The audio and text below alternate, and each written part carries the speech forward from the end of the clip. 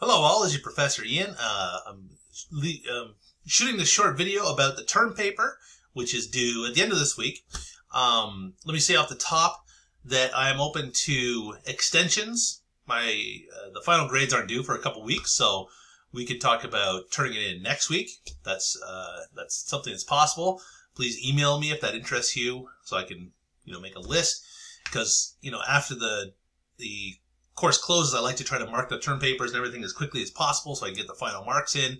Because everybody wants their final marks, and it's just better for the system to have it in. So I try to get it done as quickly as possible. So let me know if you're interested in extension. And let me just talk about the final paper a little bit.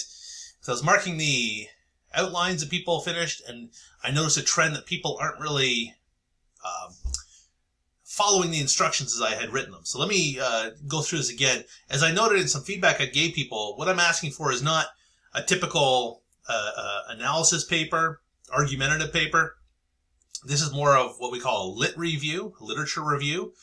So this is something that happens a lot in grad studies where you're writing a big project on something. Like, for instance, my brother is a plant scientist, and he studied, he did his PhD on breadfruit, which is a kind of starchy crop that grows in tropical areas.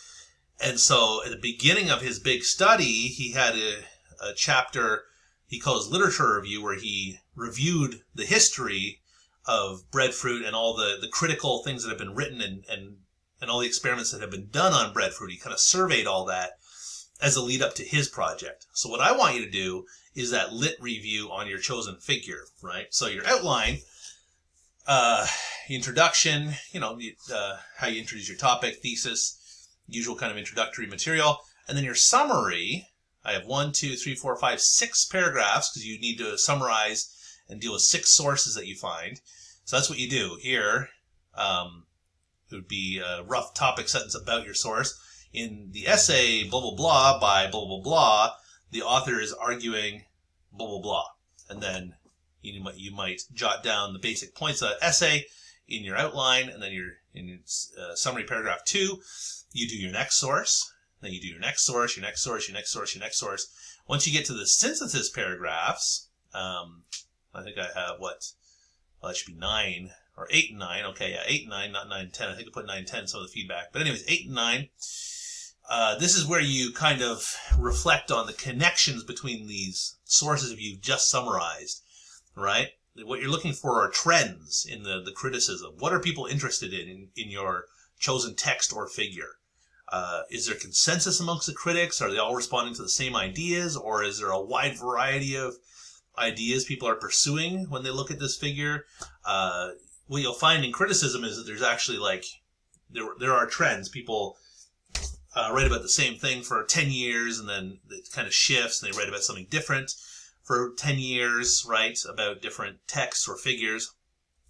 And that's just the kind of fashion of criticism, or the kind of concerns that critics have that change over time. And that's what you'll do in your synthesis paragraphs. I have 2, maybe more if you want to go there, but probably 2 is sufficient, where you're just trying to trace patterns, what you noticed as a trend amongst all those sources you just summarized. So let's look at an example here. Okay, so hopefully you can see this one I changed over. Go to the library. Let's say I want to work on Achilles, right? I search for Achilles, just putting that in the library search bar.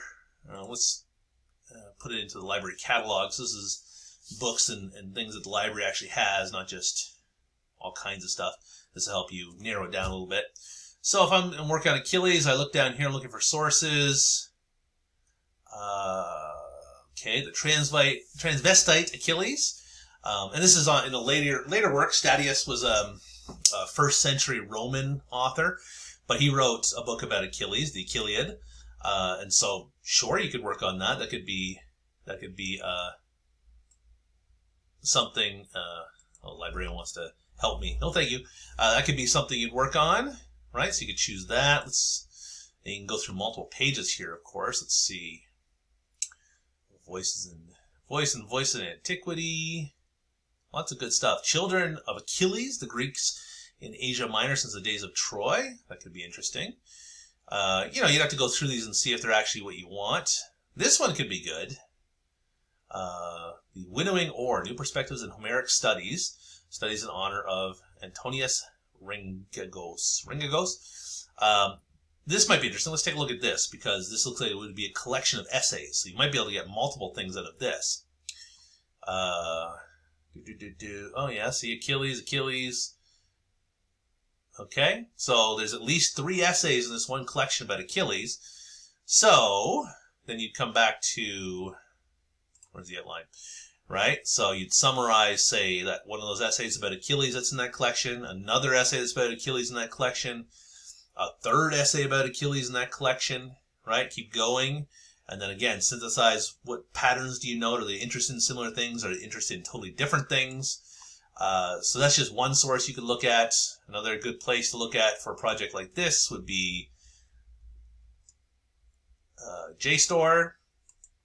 JSTOR is a good humanities database to find articles. And what I was just looking for in just the basic library search bar is going to get you mostly books. But let's see.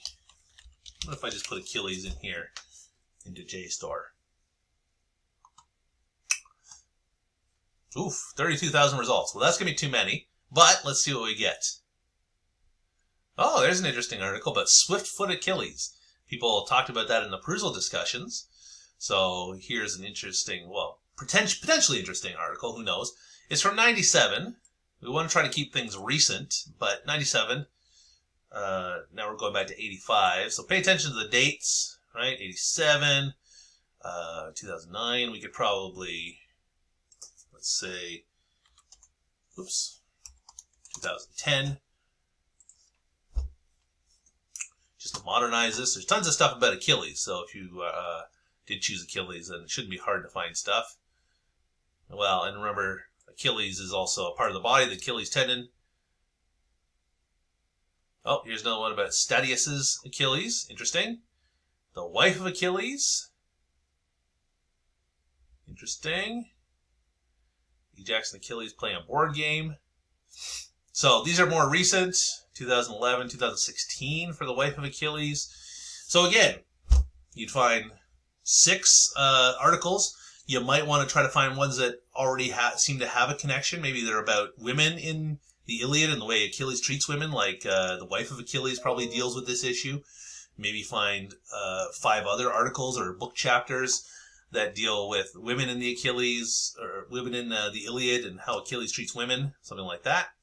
But anyways, so then I take that article, the wife of Achilles, I summarize it here, summarize a bunch of other articles, book chapters, and then synthesize. Again, look for patterns. What are people interested in?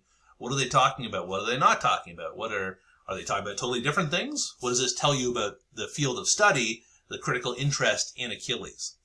Okay, so that's about it. If you have any questions or concerns, you can email me. I'll reiterate, like I said at the top of the video, I am open to accepting these papers next week.